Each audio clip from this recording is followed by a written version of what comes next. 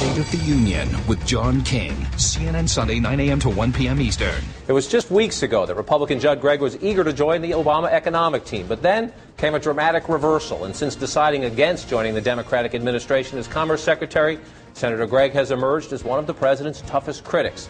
And his voice matters. He's the senior Republican on the Senate Budget Committee, where there is bipartisan talk that Mr. Obama needs to scale back his ambitious spending plans. Senator Gregg is back home in New Hampshire this weekend, and he joins us from Manchester. Senator, good to see you on State of the Union. Let me start. Thank you for having me on, John. Let me start with the AIG bonus debate. You know what happened in the House last week, a punitive tax on those who accepted those bonuses. The debate now moves to the Senate, where some say, let's make it even broader. Let's look at people at Fannie and Freddie who accepted these bonuses. You think this is a bad idea. Why? Absolutely. It's an abuse of the tax law. You know, the taxing authority of the United States is our most powerful weapon. The reason we separated from England was because the British were using it abusively. And we as a Congress, in reaction to something that is outrageous, the AIG bonuses, should not adulterate the system of taxation in this country. We shouldn't use it in a penal and personal way. It's really overstepping the appropriate use of taxing authority. And it leads to a very slippery slope. I mean, where does that stop? What happens if the majority becomes upset with somebody else in the community of our nation and decides to tax them punitively?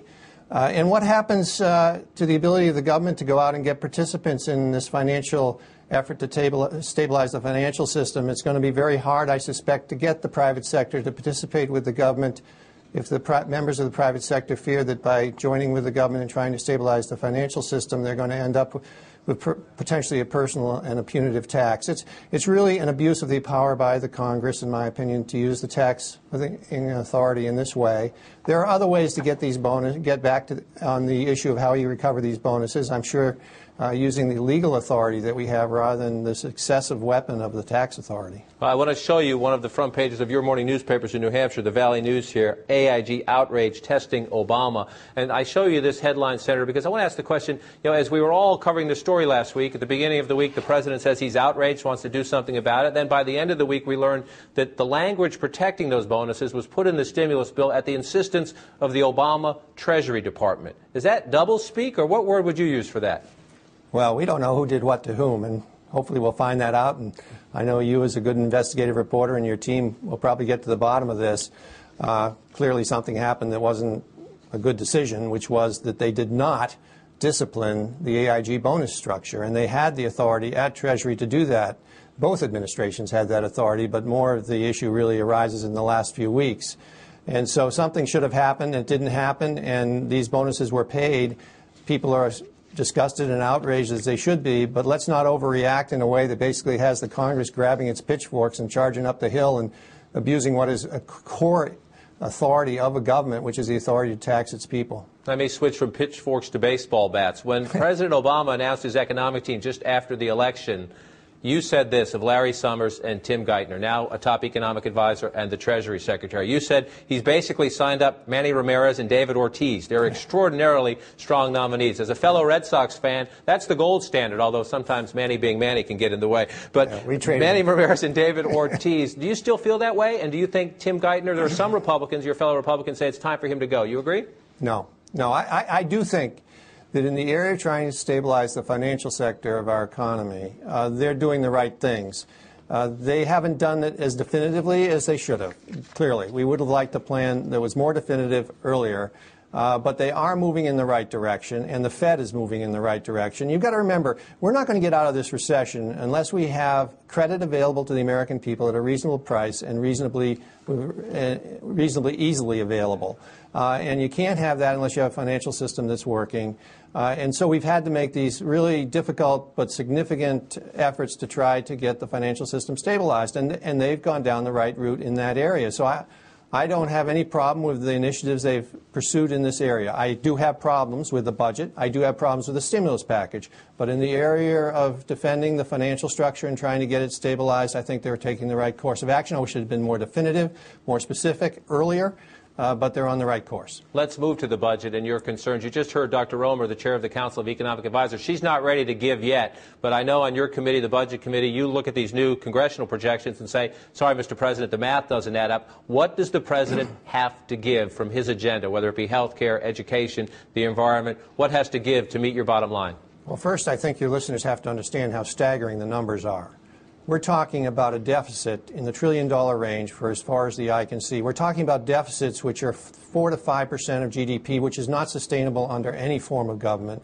We're talking about a public debt. This is the debt that people own of the federal government that will be around 80% of GDP. Historically, it's been around 40% of GDP in the out years. The practical implications of this is bankruptcy for the United States. There's no other way around it. If we maintain the proposals which are in this budget, over the 10-year period that this budget covers, this country will go bankrupt. People will not buy our debt. Our dollar will become devalued. It is a very severe situation. And I find it almost unconscionable that this administration is essentially saying, well, we're just going to blithely go along on this course of action after they're getting these numbers which show that they're not sustainable. And they know they're not sustainable. The way I've described it is as if you were flying an airplane and the gas light came on, said you got 15 minutes of gas left, and the pilot said, we're not going to worry about that. We're going to fly for another 2 hours. Well, the plane crashes, and our country will crash, and we'll pass on to our kids a country that's not affordable. That's not fair to our kids. No generation should do this to another generation. That's what this comes down to. The president keeps talking about how he doesn't want to pass the problems on to the next generation. What he's guaranteeing here in his budget structure are problems which our children aren't going to be able to survive with. They're just basically not going to be able to pay the price of the cost of the government. Well, and it is primarily a spending issue. The proposal in this budget is to take federal spending up to 23% of gross national product and keep it there. Well, historically, gross national product spending in this country has been about 20% of GDP. The federal government has been taking about 20% of gross national product. When you take it up 3%, it doesn't sound like much, but it calculates into massive deficits and massive debt.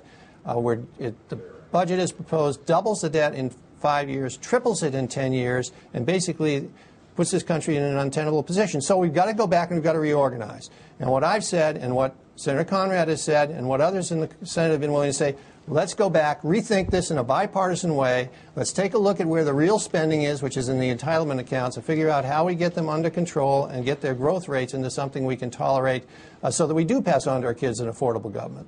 Senator, let me ask you lastly, we're out of time, but when you decided not to take the Commerce Secretary job and to remain in the Senate, you also said you would not seek re-election in 2010. Any second thoughts about that decision? No, absolutely not. I do hope we can make some great strides here before my term is up in the area of bipartisan effort on entitlement reform along the lines of what Ken Conrad and I have proposed, but no, I don't have second thoughts about that.